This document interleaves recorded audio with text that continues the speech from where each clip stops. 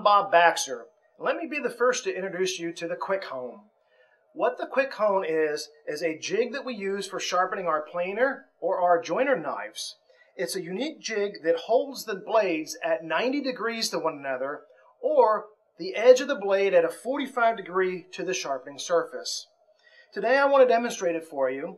Now, the way this tool works is you need to have a flat surface to sharpen off of. You can use a granite block. You can use what I'm using here, which is a piece of tempered glass, or even if you know that the cast iron on your table saw is nice and flat, you can sharpen on top of that. The first step to be able to sharpen your joiner or planer knives is to remove them from your joiner, and you need to flatten out the back side, making sure you have a nice flat surface. Now, I have no major nicks in my knife, so I'm going to work with a 220 grit all the way through a 600 grit. Never sharpen beyond a 600 grit on a joiner or planer knife because you've created too sharp of an edge that's too brittle for the application that you're using the knife for. Now, I like a glass plate system because there's something that's very unique about it here. The glass plate system allows me to put all 4 grits on the piece of glass at one time, so I don't have to change out through my sharpening process. This is my 220.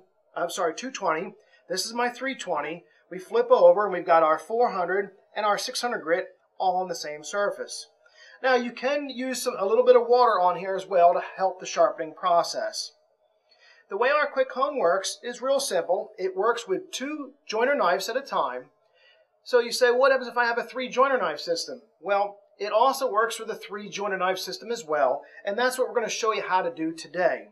So the very first step is to take your knives, walk them through the process by flattening out the back side. Now, I would recommend putting on a set of gloves so your fingers don't come across that sharp edge. We take the flat surface, place it down on our 320, and work from the top side, giving it 10 strokes on each knife, and we check the back to make sure we're nice and flat. From there, we're going to go through all the grits. From the 220 to the 320, 10 strokes.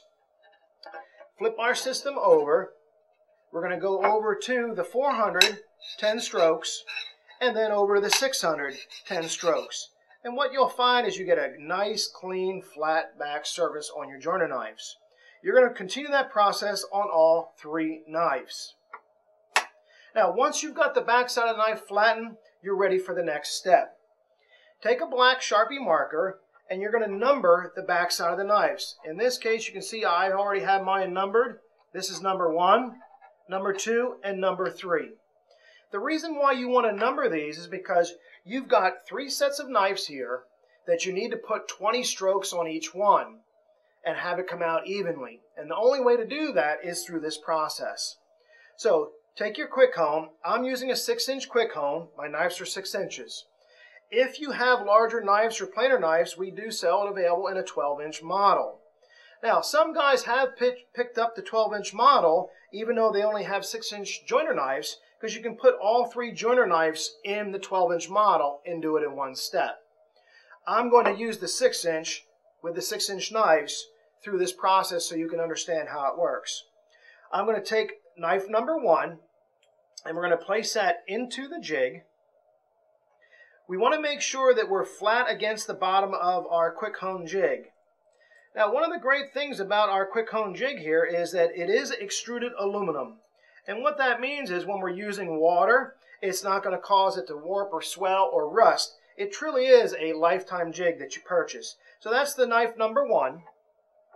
We're going to go ahead and put knife number 2 into the opposite side of the jig, just like so.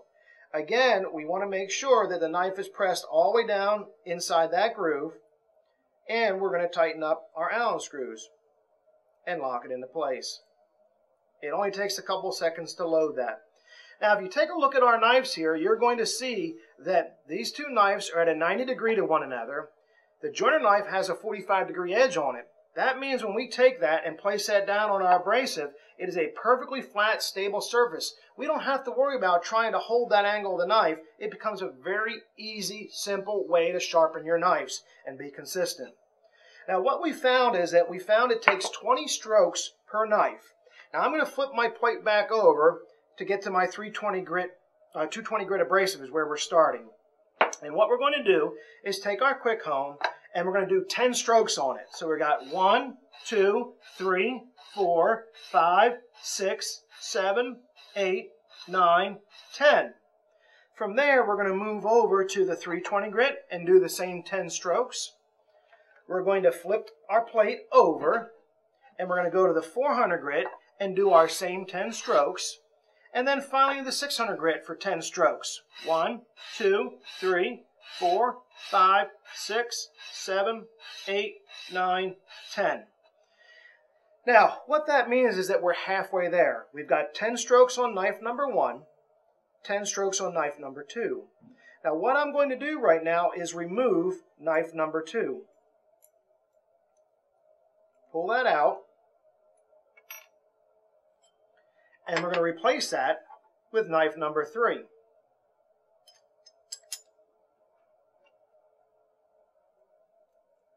Lock into place.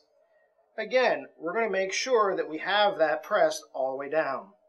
We're going to flip our abrasive over, back to the 220 grit, and put the 10 strokes on there. So our knives are sitting flat again, and we're going to go 1, 2, 3, 4, 5, 6, 7, 8, 9, 10. We're going to progressively go through over to the 320 grit, flip the plate over again, and we're going to do it through the 400 and then over to the 600. 1, 2, 3, 4, 5, 6, 7, 8, 9, 10. Now, when you flip your QuikHone over, what you're going to find out is knife number 1 has now got 20 strokes on it all the way through the grit. Knife number 3 only has 10. So what we want to do is we want to remove knife number 1 because that knife is actually completely sharpened. We pull that out and set it to the side. We then grab knife number 2 and we put that into place. Locking it in with our set screws here and here. We're going to flip our glass plate system back over, back to the 320 grit. Set our QuikHone back onto the 220 grit, the coarser grit. Set it back on top and do 10 more strokes. 1, 2, 3, 4, 5, 6, 7, 8, 9, 10. We're going to progressively go to the 320. We're going to flip that over to the 400 and over to the 600. 1, 2, 3, 4, 5, 6, 7, 8, 9, 10. Now what that means is we've got 20 strokes on knife number 2, we've got 20 strokes on knife number 3, and of course knife number 1 already has 20 strokes. That means our joiner knives are completely sharpened and we're ready to install them back into our joiner. This is one of the quickest jigs and handiest jigs for any shop to have around, and I highly recommend picking one of these up.